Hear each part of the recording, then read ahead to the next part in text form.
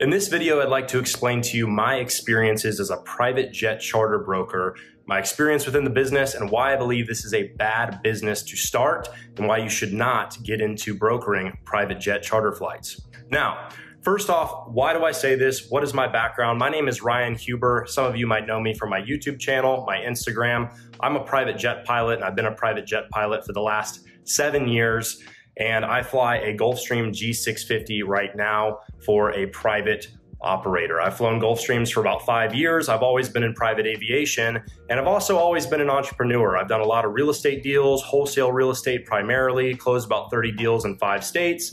And as an entrepreneur, somebody that loves business, I wanted to try getting into the private jet charter broker field because I love aviation, I love business, and I wanted to merge the two and find a business model that might work for me. So about a year ago, in the beginning of 2022, I started a private jet charter broker company with a partner, a friend of mine that has a little bit of experience in the field and has been in aviation in the past. And I did not have a good experience with it. I made a video about 8 months ago highlighting the business model, how it works, how I got into it, and you can check that video out on my channel. Now, I just wanted to make this as a summation of my experience because I get about 1 DM a week of somebody asking me, hey, should I become a private jet charter broker? Should I get into this business model as an entrepreneur myself?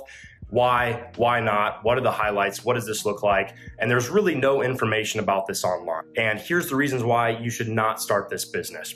First off, the customer avatar is very, very specific and very, very hard to market to. The person you're going after that's going to spend $20, $30, $40, $50,000 on a private jet flight for a single charter is somebody that makes between $5 and $10 million a year or more and travels somewhere between 20 and 40 hours a year. That is your primary customer avatar. Now, how do you acquire these customers? If you have a very good organic network and you know a lot of high net worth individuals that charter jets specifically, then this may be a business model for you. But for myself, even knowing a lot of people that make $1 million a year, $2, $3 million a year, even those people in my network often do not travel via private jet. It's simply not worth the cost. If you're making $100,000 a month net or even gross, whatever it may be, $20,000 on a trip is quite a lot of money, and it really just doesn't make sense if you can fly first class or whatever, save the money, reinvest back into your business, etc. So the customer avatar is very, very hard to go after. Now, how did I go after this customer avatar? I specifically used Google Ads as our primary marketing source to attract new customers. Now, the reason I did this is because I have experience in Google Ads over many years with different business models, and I knew how to do it. And for somebody that may not charter currently, what's the first thing they're going to do? They're probably going to Google private jet charter companies or private jet flights from Miami to New York. And those are some of the keywords and phrases that we targeted to try and attract customers to our website. And our website was ultimately a landing page that would drive traffic to our CRM, leads. We would call those leads, ask them about their trip, and then try and give our services to them and find them private jet flights, broker these flights, and sell them a flight. Now, keep in mind, we do not own the jets. This is a brokerage model. We don't have jets. We don't have a charter certificate. And what we did was we would connect people looking for certain flights with operators that could service those flights for a fee. Typically, the fee in this game is 10%, is an industry standard margin. So it's a very hard customer avatar to attract. And the people we did attract, we got them through Google Leads for about $91 per lead, which really isn't that bad for a lead. Out of those leads, it would take us 12 leads to close one deal. So our overall cost per deal was about $1,714 per new client acquisition. So in order to profit, at least on our marketing, we need to have a return on that $1,700. So how much do we make on average per flight? The average we made per flight was $1,837. So you see, that's hardly over a 1x return on our ad spend. Could this be better? Of course. Am I the best advertiser? No. But the margins were very, very slim, given that it was hard to attract these people with some kind of paid marketing. The margins, like I spoke of, are very thin.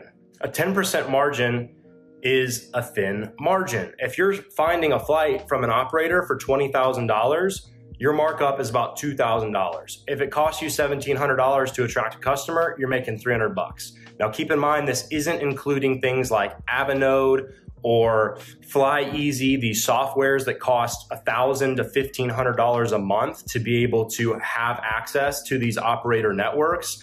The cost of our website, the cost of our dialer, phone services, office space, etc. So we did this business for about a year. We grossed around $500,000 in sales, and overall, we barely broke even. So this, all in all, was a great experience for me, but not something I want to continue. The biggest issue with being a private jet charter broker is it's a commoditized offer.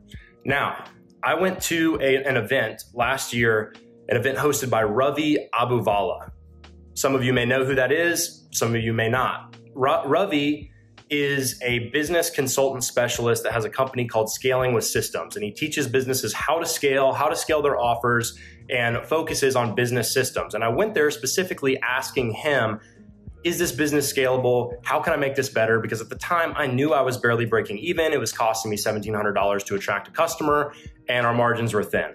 And the problem simply is that everybody else you're competing with in this market, they're doing the exact same thing. They're charging 10% on top. You're charging 10% on top. You're sourcing flights from the same operators. So you can't really sweeten your offer or sweeten your deal to make it better. So to use an analogy, what's a commoditized offer? Think of somebody selling banana. If you want to buy bananas, you don't care much about the banana. A banana is a banana is a banana. So are you going to go after the one that's $4 or the one that's $3? You're just going to default to the one that's $3. And I asked Ravi specifically about this, and I said, what would you look for when you're trying to find a private jet flight? And he'd go, I'd go after the cheapest option. Does it really matter if it's a Citation 2 or CJ2, a Lear 60? I don't really care. I just want to get from Miami to New York as easily as possible for the lowest dollar. Now, there might be some people that have other options. They want a nicer jet. They want to fly in a Gulfstream. But even then, you're fighting over the same product. There's no value you can add to make your product more attractable to upcharge higher. If I say, hey, I'm going to throw in catering, I'm going to throw in a driver service, I'm going to put balloons on the plane, I can't charge $25,000 for that to compete with somebody that's charging $20,000 for the base.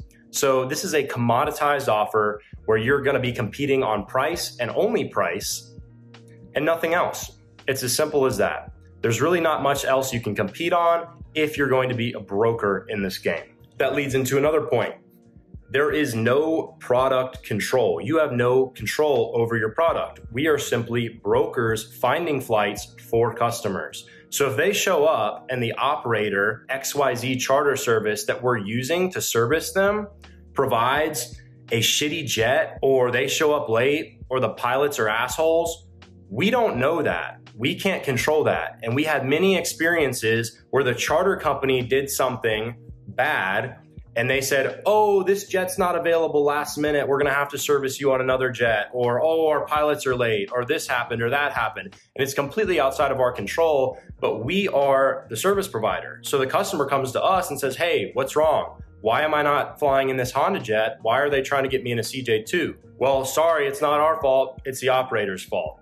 So there's very limited product control, and you're competing on price, and there's really nothing you can do about that. Another nightmare, and the last reason why this business sucks, is payment processing.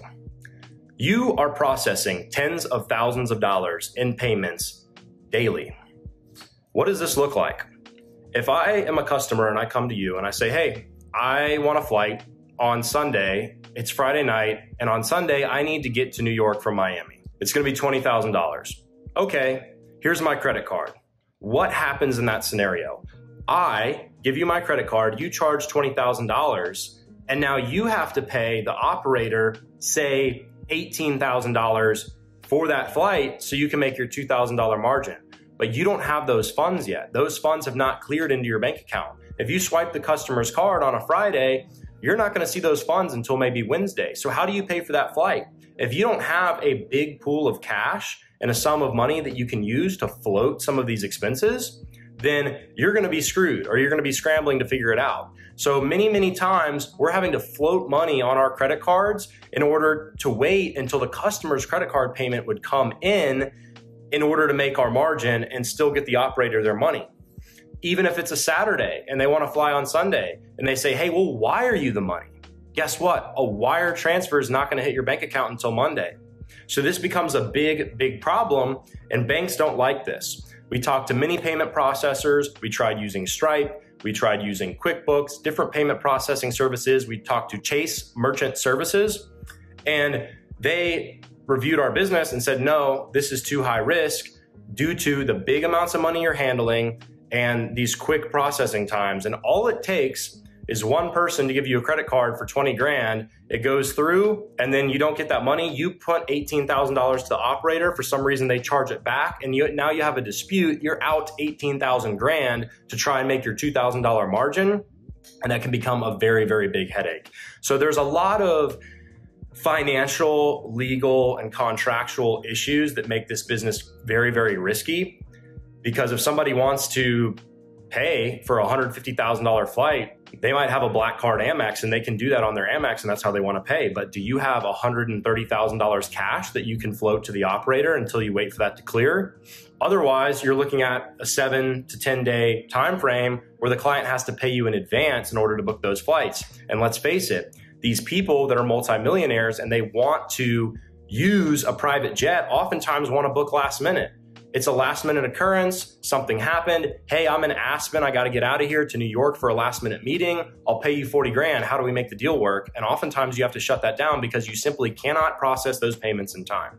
So all in all, the summation of this was I found it to be a very difficult business with very slim margins, and it looks very sexy on the outside, and it's something I'm passionate about. But your passion and something that's sexy is not necessarily the best moneymaker. You want something that is going to be a high margin business. You control the product. You have a non-commoditized, cold, friendly offer that you can offer to your customer that stands out to the individual, and you can price at a luxury price point. So do I recommend for anybody to get into the private jet charter broker business as an entrepreneur?